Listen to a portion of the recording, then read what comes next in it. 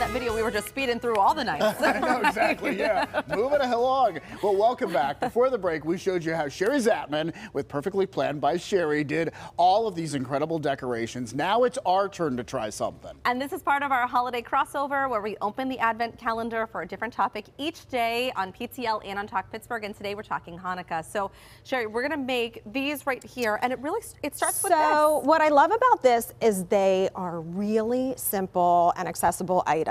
And I think with just a little bit of time, it is easy to do. So these are actually wine glass candle. And I didn't realize that when we first... Well, you can, so like, these are wine glasses, and the one that is the shorter one over there in the trio, I used a wine glass. And then also, if you have any other stemmed candle holders and you want to kind of dress them up, this is a great way to do it. Okay, so we start with just a small chandelier, like a small lampshade that you would put on a very small lamp or chandelier. And actually the one you have, David, I think I did not bend the inside, but if you look, I actually took the inside and bent it back so it can fit into. So bend that back. Exactly. We're doing it now. The inside can fit. Yes. Okay, yeah. Okay, so I bent it so it will fit inside when we, kind of adjust that later. Okay, so very easy materials. You don't need a hot glue gun. I wanted a hot glue gun. All you need is your lampshade. Okay. And the scissors. Don't run with and scissors. A bunch of these strips, okay, which looks like spaghetti, I know. All right. Curled spaghetti, but are these sticky already? So they're sticky already, and actually what they do, you can buy them at a craft store, and they come in sheets.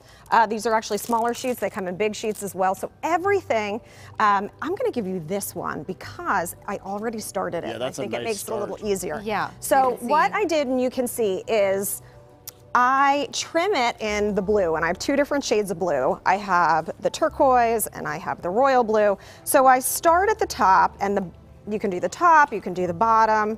And I do a nice pretty trim first. And then you just carefully... then you just wrap it around to the edge. Yeah. So you just follow the edge.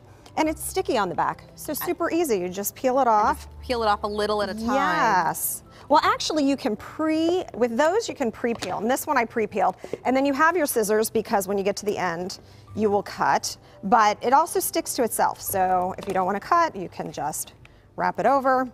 And this is something too, put in a little bit of time and you're going to keep these. You're going to be able to use these again and again. Well, that's what I love about it. You know, Hanukkah is 8 nights and it's early this year. So also if you want to have your home decorated for the entire month of December, these are items that you can do and you can keep. And they look great on a mantle, they look great on your dining room table. So yeah, so we're just going to just keep doing this. Okay. And you just peel them off. And I want to show you something, because when you wrap them, sometimes you'll notice, I see you're already doing it. So sometimes you will notice that you'll get around and exactly, and it's a little bit short. Yeah. So when that happens, just cut off so I have mine. Exactly. So this is why it is so easy, because you figure out how many you're short.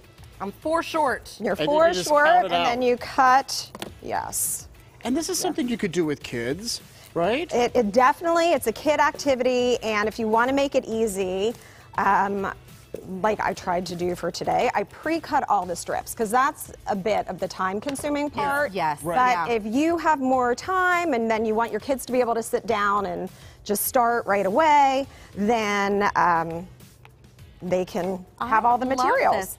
So you just keep going, and then you can add, more colored strips anywhere throughout. Like with these, I just added some different designs, halfway down or at the bottom, or I even did two-tone with the accent blues, depending on what you want. You take such simple things and make things look classy and fun and just pop. Like, you have such a good idea about all this kind of stuff. And we wanted to share this for you because these are some of the things that we made today.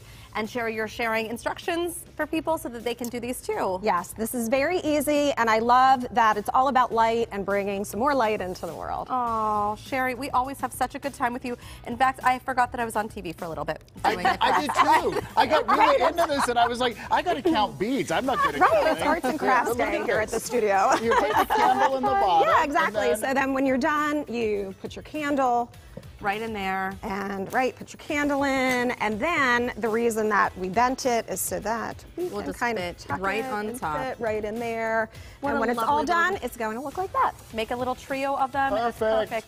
Sherry, thank you so much as always. And for more ideas and information from Sherry, you can visit our website, pittsburghtodaylive.com. We're going to have a link for you there, and make sure to check out the tutorials on some of these things. Absolutely.